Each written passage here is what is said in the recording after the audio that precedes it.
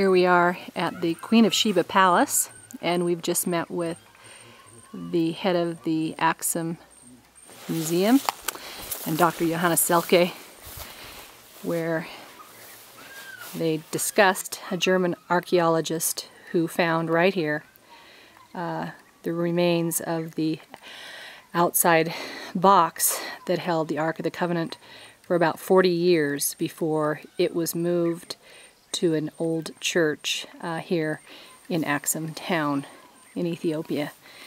And this lower palace where it was held had another structure built on top of it, which was during the Axumite period. The original structure, the Queen of Sheba, was the pre-Axumite kingdom, and that's what you're seeing here today.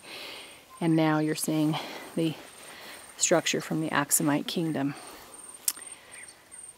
And this is September 27th. We're on to Sand, live from Axum, Ethiopia, with Dr. Johannes Selke.